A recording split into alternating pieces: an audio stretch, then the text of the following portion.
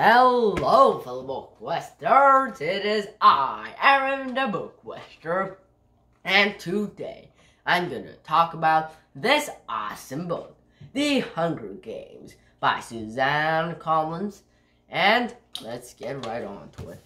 There are 3 books in this series: The Hunger Games, Catching Fire, and Mockingjay, which I will review in turn after I have read them. Bye for now. And the main character, let's get right on to it, is Katniss.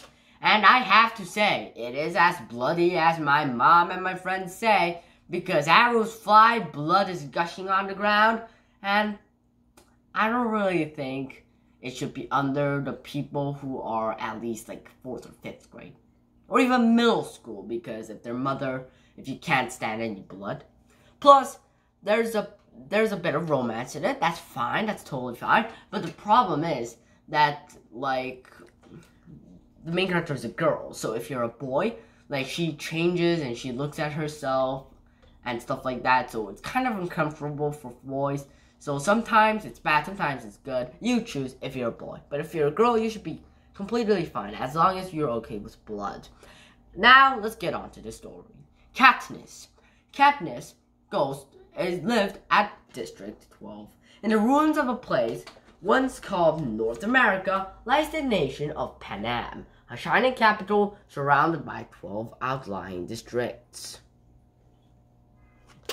The capital is very harsh, apparently, as the blurb says, and that's what the Hunger Games are for.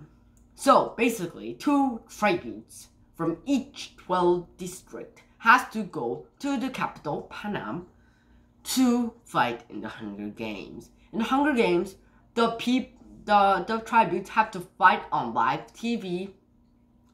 They have to fight to the death, finding materials, weapons, and food that's lying around all around the arena. This time, there's woodlands, there's a lake, and, well, let's see what Katniss does. Katniss is an exceptional hunter.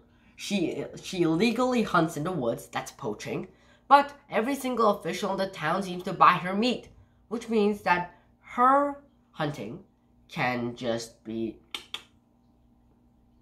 not acknowledged officially, you know what I mean?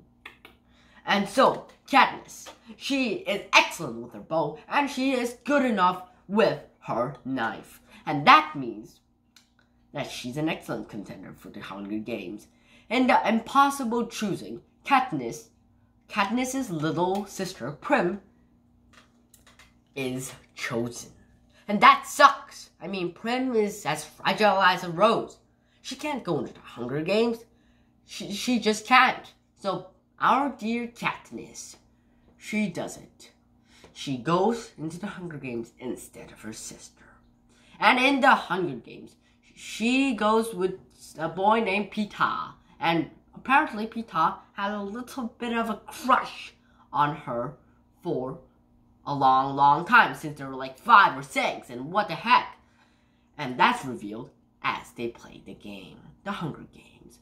Katniss somehow manages to find a bow and an arrow. And arrows and a quiver.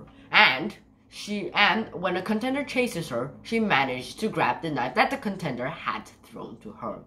And one by one, Katniss's enemies die, and Katniss seems to be on the winning side. Could Katniss do the hard thing, do the right thing, and fight against the capital, yet win the Hunger Games and become the true hero of the book? That's for you to read and for me to know. And great book, a must read, but not a must read if you're under the age 4th grade, because I told you. And like always, your BookQuester, Aaron the BookQuester.